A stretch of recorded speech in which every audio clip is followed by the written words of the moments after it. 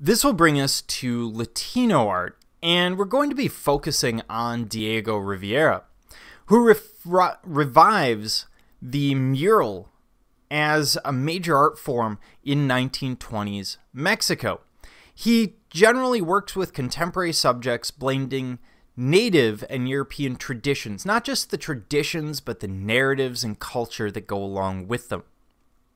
And what he creates is slavery in the sugar plantation. Now, this is an unusual piece. First of all, the timing. In 1930 or 31, obviously there is no slavery. The U.S. is the last major country to outlaw slavery in 1865, but of course the French will do so in 1833, etc. So we're almost 100 years since there's been slavery. Obviously, in this case, Rivera is actually talking to different issues, and he's looking at issues of class and identity in Mexico at the time, because you have these different identities. You have people who are of purely European descent. Then you have the mestizo, people who are of mixed European and indigenous descent. You have mulatto, and you have Africans as well, who have come in through some of the slave routes through the Caribbean and are there. And each one has sort of its own position within the larger society. And that's what Rivera is getting at, that the society is working on the back of these lower classes. So we see this very strong diagonal, which separates the oppressor from the oppressed.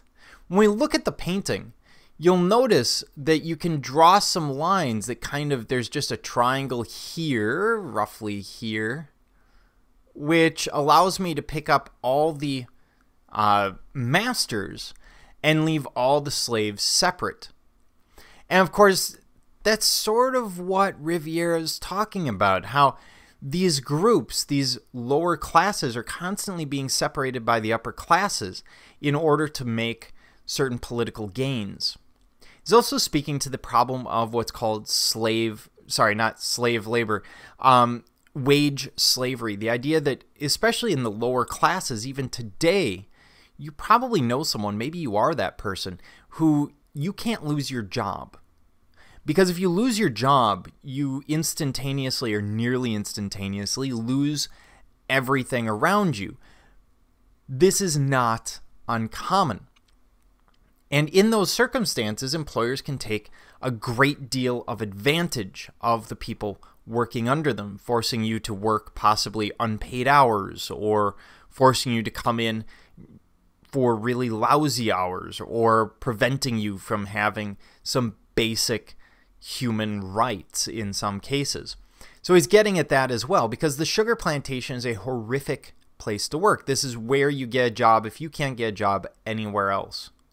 Because think about it, in the sugar cane fields, you have to cut the cane by hand with a machete as low to the ground as possible. Very dangerous work. You're likely to do yourself significant injury. You have the backbreaking work up here of hauling the sugar cane to the boiling house. And then here we actually have the boiling house, which is particularly nasty because you're cooking down the cane juice to become sugar. And in order to do so, you have to actually bring it to a temperature that will cause almost instantaneous third-degree burns if it should get on someone. In the meantime, we have, of course, even in the back, we have the laborers working, and then we see that separation between the actual work of the working class, and here is the proletariat, the people overseeing the work, those that own the means of production.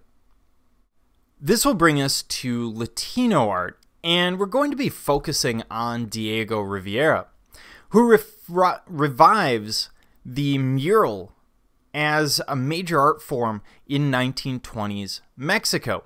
He generally works with contemporary subjects, blending native and European traditions, not just the traditions, but the narratives and culture that go along with them.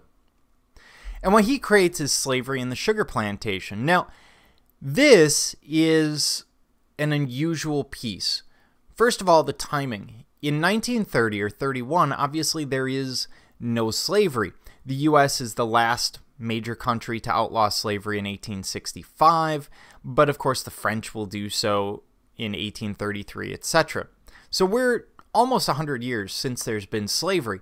Obviously, in this case, Rivera is actually talking to different issues, and he's looking at issues of class and identity in Mexico at the time, because you have these different identities. You have people who are of purely European descent. Then you have the mestizo, people who are of mixed European and indigenous descent.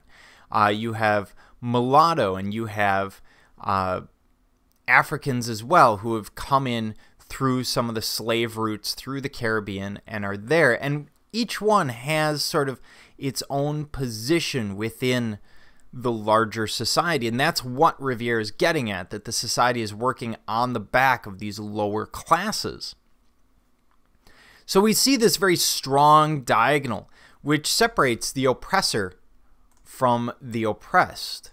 When we look at the painting, you'll notice that you can draw some lines that kind of, there's just a triangle here, roughly here, which allows me to pick up all the masters and leave all the slaves separate.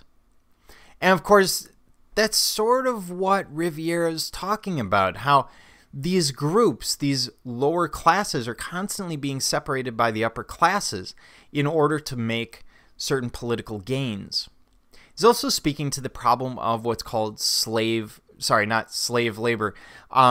wage slavery. The idea that, especially in the lower classes, even today, you probably know someone, maybe you are that person, who you can't lose your job. Because if you lose your job, you instantaneously or nearly instantaneously lose everything around you. This is not uncommon.